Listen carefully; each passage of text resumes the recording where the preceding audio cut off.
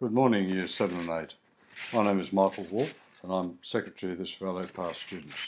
But today it's not about the past students, it's about school cadets. I joined Chevalier in 1956 from LSH at Bowral and in 1958 joined the Cadet Corps. In those days it was compulsory that you join. However, the compulsory side of it soon faded because of the enjoyment we gained out of the cadets. In 1959, I was made a corporal and attended the first intelligence course at Holsworthy Camp, a new section within the organisation to broaden the skills. At that stage, we had support platoons, including anti-tank, heavy machine gun, light machine gun, and signals units, and this was the latest introduction, an intelligence unit. In 1960, I was a company sergeant major, having completed the cadet under officer course at Singleton in 1959. The CSM, probably the best job you can get in any army or any cadet unit. You were pretty much a free organisation. You could and were responsible mainly for the drill within the cadet unit, and I also undertook the intelligence side of training selected members in that particular service. Cadets, I think, are missed in today's society, and I could only encourage you as strong as I can to join the Cadet Corps.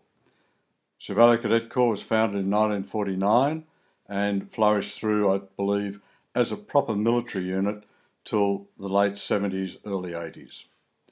In those days, the war was only 10 years old, that had finished, and military training was right throughout the community. What did we really gain out of the cadets? Well, 5 points. And if you've got a pencil, you can jot these down. The first is training. Second is teamwork. Third is confidence. Fourth is planning. And the fifth is execution. Training. Doesn't matter what form of life you go into, what career you go into, you require training. Cadet training is very thorough. It was in those days, where we learned to use the 303 rifle, stripping it down. In fact, I still remember my rifle number, 120756. One of those bits of trivia you never forget. It's a bit like your laundry number, 266. Training is integral. The training you get through the military is probably the best you can get in this country. Secondly, teamwork. Any organisation functions purely on teamwork. Without good teamwork, you have chaos.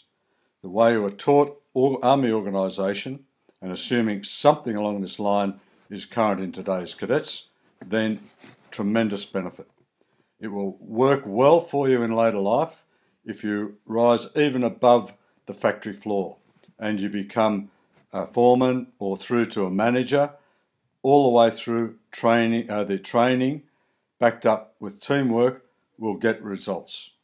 Companies survive on people delivering results.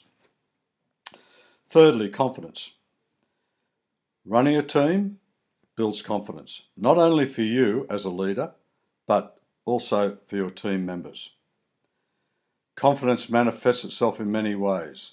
Being able to run a large parade. As Company Sergeant Major, my responsibility was to pull the parade together every Friday, and at the ceremonial passing out parade was to conduct the initial stages of that parade, marching on, lining up, having everything set, and you need confidence to do that. Issuing commands in an open area in front of 2,000 odd guests requires confidence. All the way through in my training as cadets, and also the other work at Chevalier, gave me the confidence to be able to conduct those parades. Also, the confidence to train people. You need to be resolute, you need to be strong in communications to deliver that. Again, all of this was part of Chevalier Cadet Corps and part of Chevalier. It helped build confidence. Number 4, planning. Moving the cadet unit from Bowral to Singleton in 1960 for a cadet camp where we were the only unit on our own. We were out on the old Army artillery range. Planning that, getting everyone up there was part of the college responsibility, but it also fell to the officers and the CSM. Getting people onto trains as soon as possible at Barrel Station was no mean feat. Arguing with other parents at Mittagong because they wanted their kids to turn up with blankets and sheets, which you just do not take on cadet camp. Everything is provided. Straw palliasse, 3 blankets, 1 pillow without pillow slip, and a giggle suit. All provided, including very good food. Cadet camps were fantastic. Organising showers for that particular camp was a simple thing. We had 45-knot winds blowing from the west. It was freezing cold in May. Showers had to be built, and that fell under my area. Organising a crew to do it, and then having shifts providing hot water for students to have or cadets to have a shower. The interesting part was they had to stand about 2 feet to the side of the canvas bucket shower because the wind was so strong it was blowing the water in that direction. Finally, execution. That is the summary of what cadet training is about.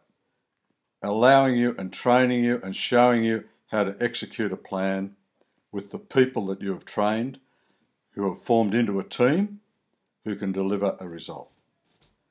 I believe today, as it was in those days, school cadets is a good thing. Looking after your uniform and being proud to wear an Australian military uniform is quite an honour, and it's one I will never forget. I can only encourage you to join the cadets. You will get more out of it for a little effort that you put in by joining. If you talk to a lot of the old students, they would say it should be compulsory. It's very, very good training. Simply knowing how to use a rifle in a safe manner, understanding the damage a projectile can do, having the discipline to use it correctly. You may not be using arms. That is a shame. But the training that you will be provided with, even in a community aspect, will be invaluable. Sign up, you will enjoy it, you will get a lot out of it, and I'm sure you will be proud that you will have been a member of this Chevalier Cadet Unit. Thank you.